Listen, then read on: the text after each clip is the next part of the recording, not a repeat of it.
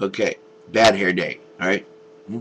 So what? Bad hair day, right? Right. So bad hair, bad hair day. Anyway, dude, it's bad enough that you're hard enough to look at to have to try to listen to you. What in the hell are you talking about? What do you mean?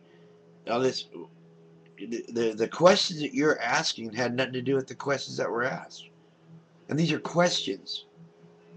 You're supposed to answer them. You're not Jewish.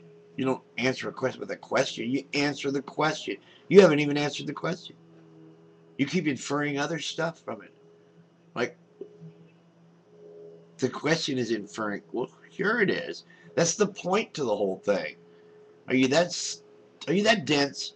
I mean, really, are you that freaking dense that you don't realize the whole point of this is like a sarcastic, a slap in the face?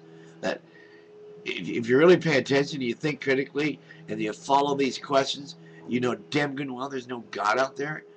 Why would you even think there would be? And why do you sound intelligent but look so stupid? Why do you do that to yourself? Free will. Exactly. Free fucking will.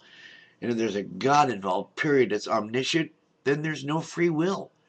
It can't be free will if the fucker already knows what you're going to do. Don't you get that? Obviously not.